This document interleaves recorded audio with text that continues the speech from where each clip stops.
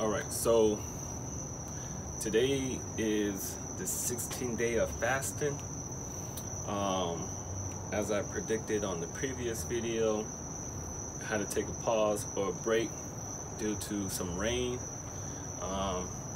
So the whole workout Monday, I hate Mondays, didn't go down.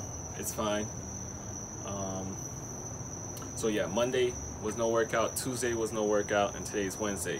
It's minutes before 12, so I'm gonna get this workout in before the night is over, and look forward to finishing the 21 days, which has 5 more days left, which is pretty exciting because one of the reasons for this documentary is to stay consistent, very consistent in the sense of trying to get fit here, get that summer body right.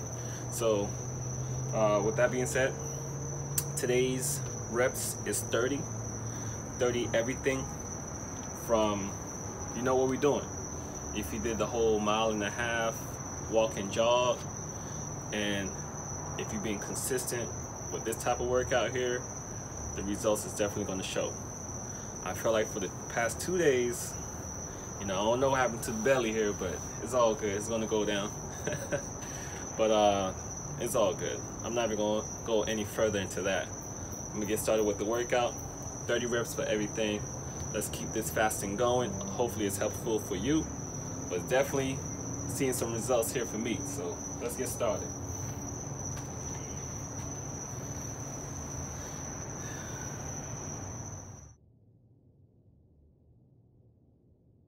The Science of Getting Rich by Wallace Wattles.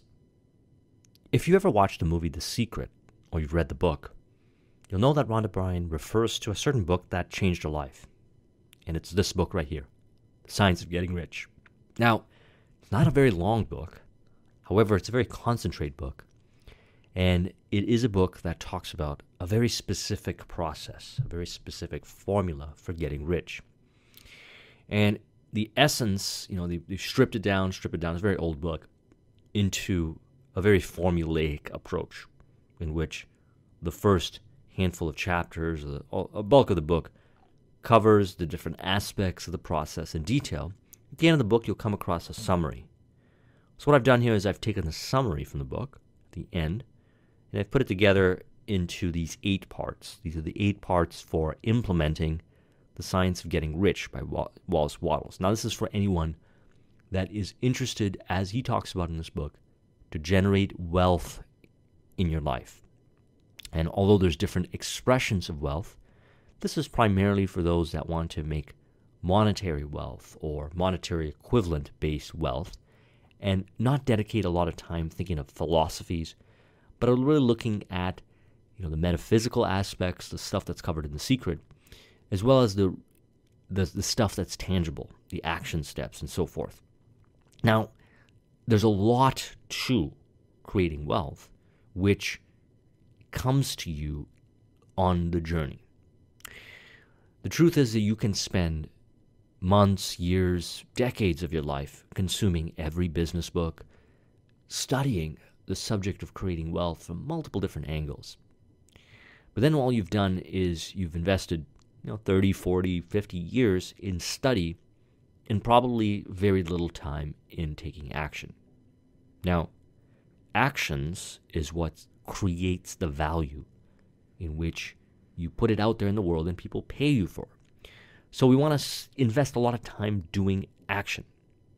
So this book simplifies it. He talks about actually why it's important to, as you're studying this material, to really be not scarce, but concentrate and focus on this book and only this book. And do that knowing that it's going to change the way you think, it's going to get you to think in a certain way, to really adopt and believe the philosophies within, which is going to get you to take certain actions, and these actions are going to create more clarity in your life, and then more information and people and specific elements as to what you need to do to create that wealth will show up without getting overly bogged down. So, without further ado, these 8 principles, which are on my screen right now, we're going to go deeper into, and I'm going to share my insights and perspectives as well as quotes from the book. So number 1, There is a thinking stuff from which all things are made, and which, in its original state, permutates, penetrates, and fills the inner space of the universe. A thought in the substance produces the thing that is imagined by the thought. So essentially, thoughts become things. Your thoughts create your reality. Everything begins with an idea. If you look around and you see all the stuff that has been created in reality, technology, software, physical things around your house, or if you're in your office right now, whatever it is, all that stuff came from an idea that somebody had. And when they had this idea, they acted upon it. They might not have acted upon it in a way that they knew all the action steps, but they acted enough to get the ball rolling. And the more actions they take, the more clarity they got. And with the more clarity, they will be able to refine their actions. And they kept repeating the process over and over again until they created that very thing in reality. So ideas acted upon create reality. You can sit there and theorize and have all these ideas, but if you're not taking action, then you are not having faith in your idea, number one. And number two, you're not really working with what he calls the formless stuff. Raw materials, physical, mental, emotional, can be configured to create something new and great that is of value to others in which they're willing to pay for. So let's look at some quotes in relation to thought. Thought is the only power which can produce tangible riches from the formless substance. And by formless substance, he's referring to the physical world, which the physical world is just formless substance until we give it meaning, until we focus on certain things, creating the story of our life. So having focused thought allows us to work with the formless stuff to create in reality. The stuff from which all things are made is a substance which thinks, and a thought of form is the substance produces the form. Now, as he mentions in his book, this isn't a lengthy discussion about the study of metaphysics. This is just enough so you can work with it to create wealth in your life, which is what we're looking for here in this discussion. Original substance moves according to its thoughts. Every form and process you see in nature is the visible expression of a thought in original substance. As the formless stuff thinks of a form, it takes that form. As it thinks of a motion, it makes that motion. That is the way all things are created. That's number one. Number two is man can form things in his thought, and by impressing his thought upon formless substance can cause the thing he thinks about to be created. Okay, so this is the 8-step process in the summary at the end of the book, which I'm going over in detail, of essentially what to do to think in a certain way and act in a certain way to produce riches in your life, to produce wealth. So in relation to point number 2, some of the insights I thought about is the more we think about something, the more that thing we think about turns into a desire. The greater the desire we have upon something, the more likely we are to act in accordance. And the more we act in accordance, the more we attract in accordance. Okay, we'll start to see things and the opportunities in our environment than we didn't see before, because now we're acting on intent. We have pure intent because we're clear. And by the way, clarity comes through taking action. The more actions you take, the clearer you become. You can have a vision as to what you want, and then you can refine that vision by taking action. The more actions you take, the clearer, like a painter, you'll be able to really paint what that image is of your vision in your mind as to what you want. And the more you can do that and act upon it, desire, all these things I'm talking about happen, the more we're able to see the opportunities that already exist in our environment. And a lot of times they've already existed in our environment. It's just we didn't really see it because we didn't have that clear vision. The more we remove ideologies that contradict this idea that we're talking about right here, this way of thinking, the more power we give this particular ideology. Everything that you are right now is the result of the thinking that you have, which a lot of times is influenced by the external world. What we want to do is we want to be influenced to think a certain way so that we can do things a certain way. And that includes consuming this kind of information and being around certain people that facilitate it, that further embed this way of thinking. You must lay aside all other concepts of the universe than this monistic one, and you must dwell upon it until it's fixed in your mind and it has become your habitual thought. Read these creed statements over and over again. Fix every word upon your memory and meditate upon them until you firmly believe what they say. If a doubt comes to you, cast it aside as a sin. Do not listen to arguments against this idea. Do not go to churches or lectures where the contrary concept of things is taught or preached. Do not read magazines or books which teach in a different idea. If you get mixed up in your faith, all your efforts will be in vain. Do not ask why these things are true, nor speculate as to how they can be true. Simply take them on trust. The science of getting rich begins with the absolute acceptance of this faith. So, while most people love to study various different sources, it's important to understand what you're doing when you study. When you pay attention to information, is you're constructing the way you see reality. And that constructing may not be in alignment with your vision. And so thus, you want to consume information that constructs your thinking in a certain way. How you see reality to be a certain way that is in alignment with your vision. Then the actions are going to flow out of you. And to do this, we must have the discipline to filter noise and irrelevant information from getting into our mind and set ourselves up to be around positive information that feeds our mind, that furthers these kind of understandings from certain books, certain people, certain environments, etc. To think what you want to think is to think truth, regardless of its appearance. Okay? You hear me say this a lot. Nothing in life has any meaning unless you give it meaning. Okay? You can give meaning to whatever you want. You obviously want to give an empowering, ethical meaning that's out of contribution and respect, not only for others but yourself. You obviously want to do that. But there's a lot of different kinds of disempowering meanings that we've given to things that we can remove. We can reconstruct. We want to readjust our paradigm so that when we act, it's based on this empowering paradigm that we've created through repetition of studying this kind of information and taking action in a way that supports that kind of thinking, so that these behaviors just flow out of us with ease. We'll automatically do things a certain way.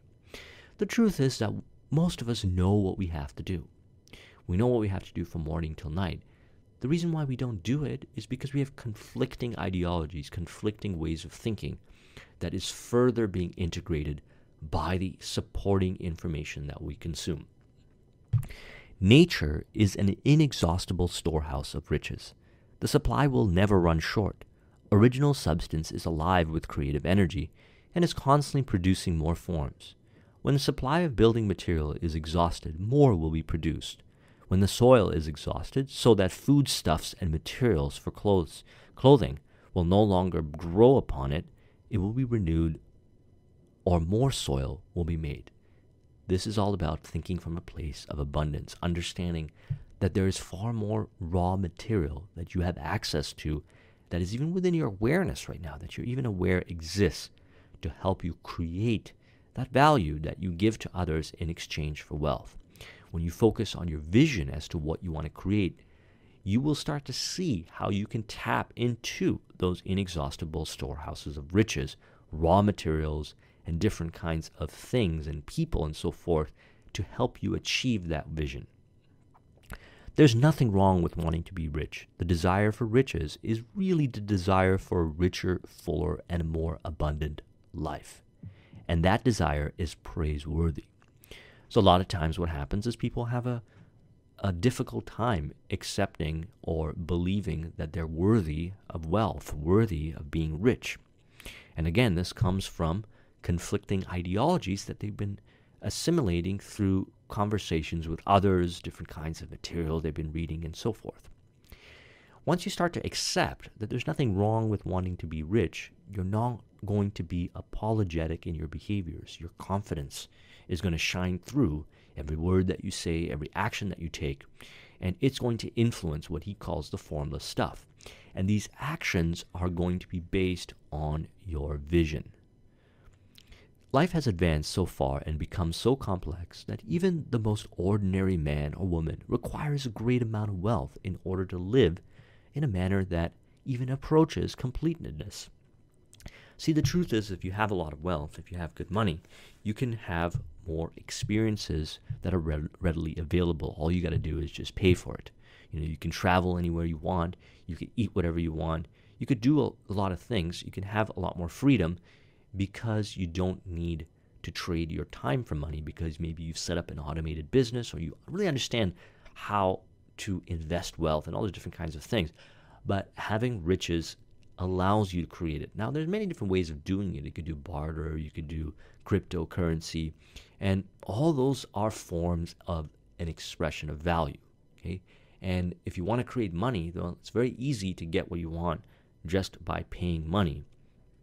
So we should make it an emphasis to be able to accumulate a lot of wealth, to get rich, so that we can live that fulfilling, richer life. And we can do that with the people that we care about, so we can, give back to others and so forth. Money does a lot of really powerful things.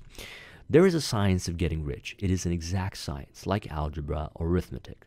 There are certain laws that govern the process of acquiring riches. Once these laws are learned and obeyed by any man, he will get rich with mathematical certainty. Number 3, in order to do this, man must pass from the competitive to creative mind, otherwise he cannot be in harmony with the formless intelligence, which is always creative and never competitive in spirit. So, seeing that competition exists is not a bad thing. In certain kinds of business environments, competition exists and sometimes can appear to be very fierce. But it's not about being in denial. It's about rising up to look above the competition, to see of the different opportunities that exist that don't require you to fight against the competition, as well as how you could work with competition. So competition really exists where there's a game with certain rules. And you can win this game by rising above and playing a higher level game which overrules the rules of the game at a lower level. Instead of competing, look for ways to create new realities that return riches in which you create the rules. So you can actually create different categories and opportunities and different segments in the market, or even new markets in which you create the rules. And this comes from focusing on your vision and really elevating yourself to operate from this kind of level of frequency of thought that we're talking about here in this video and that's covered in this book. And that's the more esoteric stuff, the more metaphysical stuff. But that's how you can tune yourself to see what you can do rather than seeing what you can't do. And there's far more than what you can do than you believe is possible.